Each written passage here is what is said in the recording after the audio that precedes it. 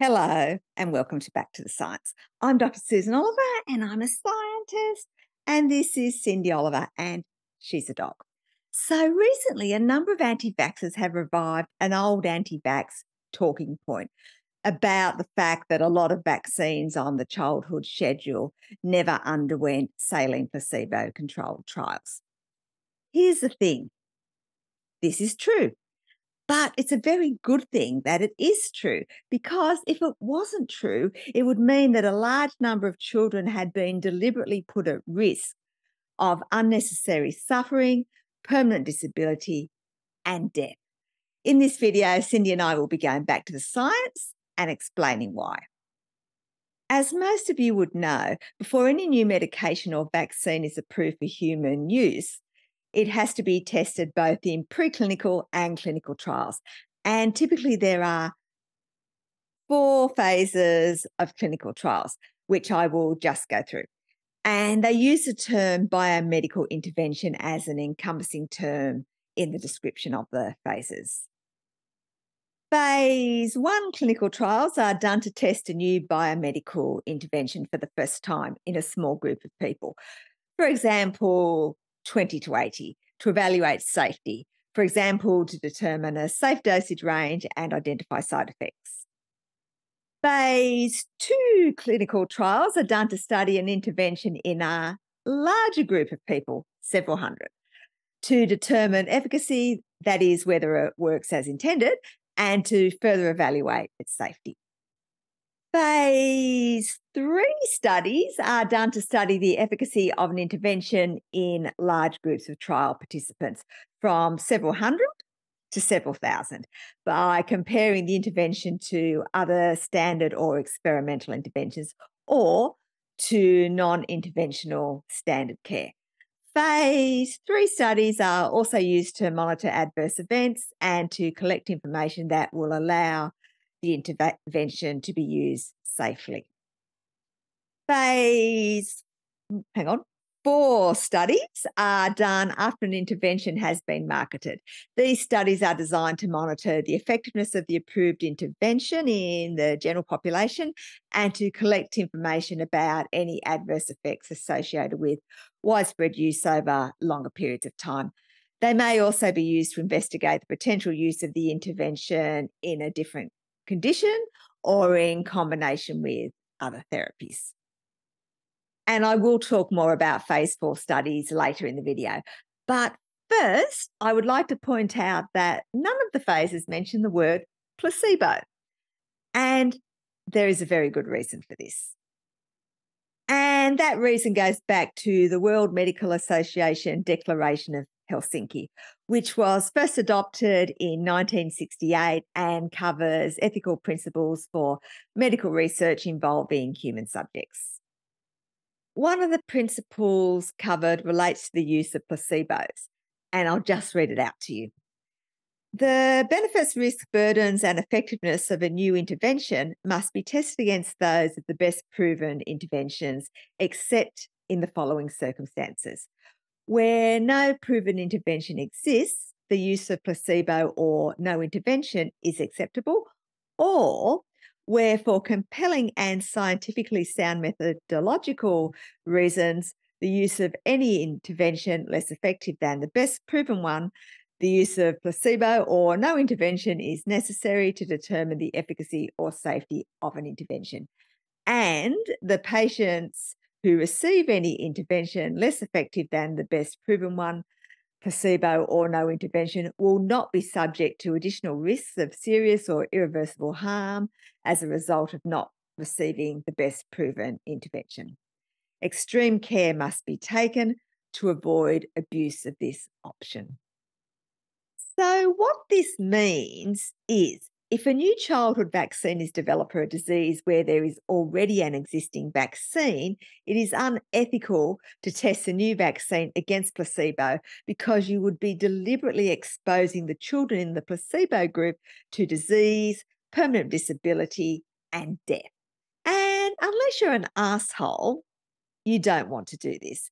So what you do instead is test the new vaccine against the old vaccine. And of course, this doesn't just happen with vaccines. It also happens with medication. For example, if you develop a new cancer medication, you don't give the control group nothing. You give them the currently approved best treatment. And just to give you an example of why we don't do placebo-controlled trials of new vaccines when there is already an older vaccine, the original polio vaccine was initially trialled against placebo. In 1954, 420,000 first and second graders in the United States were inoculated with Jonas Salk's inactivated polio vaccine, while 200,000 were inoculated with saline. In the study, 16 children died from polio, all in the placebo group. 36 children were paralysed by polio in the study, and 34 of them were in the placebo group. Only an absolute arsehole would want to repeat this for a new polio vaccine. Likewise, we know that measles can be deadly for some children, and in others it can lead to complications such as ear infections, diarrhoea, pneumonia, and swelling of the brain. Therefore, the combined measles, mumps, and rubella vaccine was not tested against placebo prior to approval. It was tested against the single measles vaccine. And the single measles vaccine had been previously tested against placebo, as have a large number of other vaccines that are used as comparators when approved versions of vaccines are developed. Interestingly, though, although the MMR vaccine wasn't initially tested in a placebo-controlled trial, it has since been tested against a placebo. This could be done because it's normally given at 12 months, so they were able to test it against placebo by running a trial in infants at 6 months, as the placebo group would be no worse off than those receiving standard of care. The purpose of the trial was to see if the MMR vaccine given at 6 months would reduce the rate of hospitalisations for infections in general as like an off-target effect. And it didn't. And it also didn't increase them. There is also a double-blind placebo-controlled trial looking at adverse reactions following the MMR vaccine. It was done in 581 pairs of twins, and it was a crossover study, which means that those who initially got the vaccine later got the placebo and vice versa. So again, there are no ethical issues because everyone in the trial gets the vaccine eventually. The aim of the study was to determine what adverse events were caused by the vaccine and what were just temporally associated, meaning they occurred after the vaccine but were not caused by it. And what they found was that the true frequency of side effects was between 0.5 and 4%. And just to be clear, these are short-term side effects like fever and irritability, not serious side effects. Interestingly, they also found that respiratory symptoms, nausea and vomiting were observed more frequently in the placebo-injected group than in the MMR vaccinated group. And they put this down to the vaccine providing short-term protection against other viral illnesses. But as we saw in the previous study, this protection isn't enough to make a difference in hospitalisations for infections over 6 months. But I digress. The other thing that anti-vaxxers don't seem to understand is that a vaccine placebo doesn't have to be saline. The whole point of a placebo is that the person receiving it, as well as the person administering it, shouldn't be able to distinguish it from the real thing. Therefore, it is not uncommon for a vaccine being tested for a new disease to be tested against a placebo that contains the same ingredients as the vaccine except for the antigen.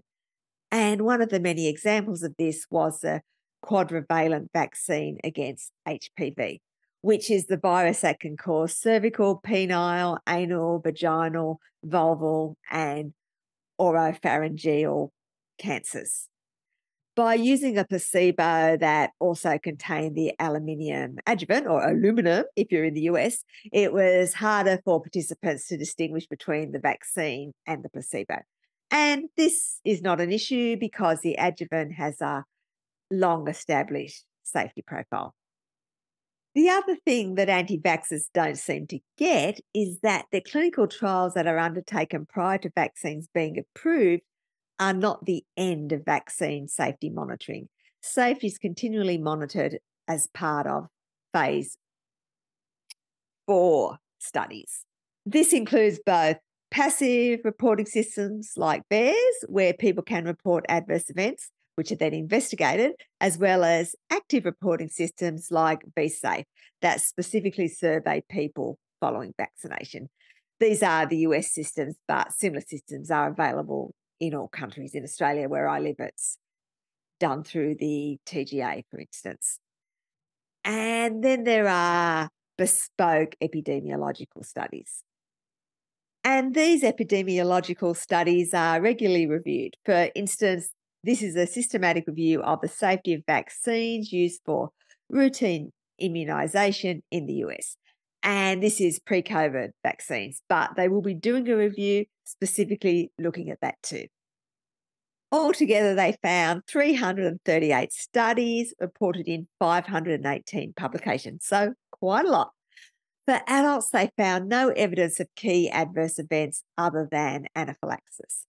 For children and adolescents, they found no evidence of key adverse events other than rare adverse events such as anaphylaxis, idiopathic thrombocytopenic purpura, and febrile seizures with some childhood vaccines. And for pregnant women and their infants, they found no evidence of key adverse events following DTaP vaccination during pregnancy. So, in summary, anti-vaxxers banging on that vaccines haven't been tested against saline placebos are just demonstrating their ignorance of the correct way to evaluate medical products and monitor safety. If you'd like to look further into the data I've presented, I've provided links in the video's description. And please remember this video is about the science, but you shouldn't take it as medical advice. For that, you should speak to your medical practitioner. If you've got this far, thank you for listening. And if you've liked, shared, or commented on the video, double thank you, because that helps the algorithm and means that more people will see the video. And of course, thank you to everyone who has bought me a coffee or little Cindy here a treat. We really appreciate your support. Cindy and I actually got stuck in the rain today when we went to have our coffee, and poor little Cindy, for a while, she was too scared to go in the rain, so I had to sort of carry her sort of halfway home. But then she saw that all the other dogs in the pack were having fun in the rain, so then she wanted to go down and have fun too. So little aside. Anyway, we will be continuing to make videos about the science. So if you'd like to join the cool kids and stay informed, please hit the subscribe button. Thank you.